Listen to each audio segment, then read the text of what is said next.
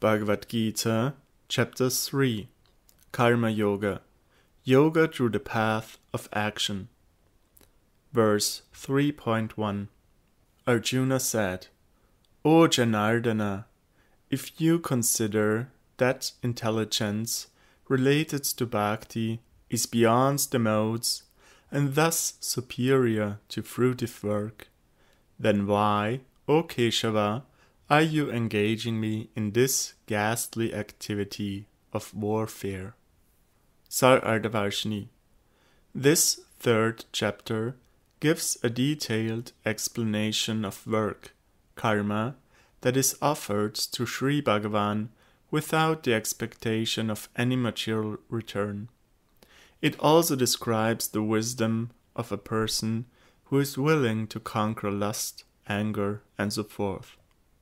Arjuna has understood from these verses in the previous chapter that devotion that is free from the modes of material nature is superior to the path of spiritual advancement through transcendental knowledge, Jnana Yoga, and also to selfless action, Nishkama Karma Yoga.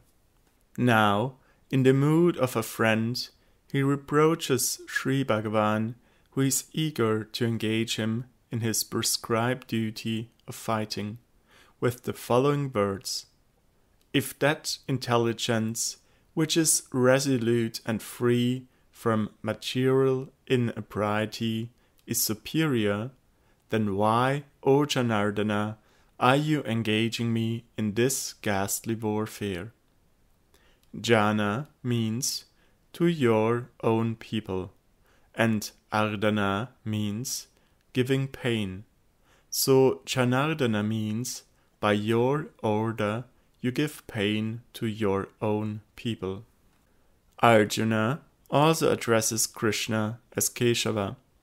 No one can transgress your order because you are Keshava, the controller of both Brahma and Mahadeva, Shiva.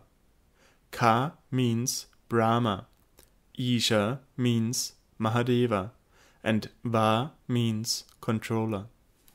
Sarardavarshini Prakashikariti. In this verse, there is a mysterious secret behind Arjuna's addressing Sri Krishna by the names Keshava and Janardana. Arjuna inquired, O Janardana, first, you said that resolute intelligence, Vya Vasa Yatmika Buddhi, which is beyond the modes and fixed in transcendental bhakti, is superior to prescribed duty, karma. Why then are you engaging me in this ghastly and violent warfare? Learned men are right in calling you Janardana, for by your order you give pain to your own people, who are dear to you and depend on you. Janardana is a very befitting name for you, because you killed the demon Jana, which is but another indication of your cruel nature. And because you killed the demon named Keshi, Keshava is another appropriate name for you. Moreover, Ka means Brahma, Isha means Mahadeva, and Va means controller. Since you control them, you are called Keshava.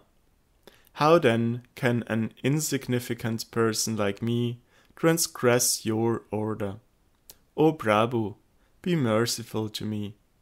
In Sri Harivamsha, Sri Rudra says in relation to Sri Krishna and his name Keshava, Ka iti Brahmano nama isho ham sarva dehinam avam tavanga sambhutau tasmat Keshava nama bhag.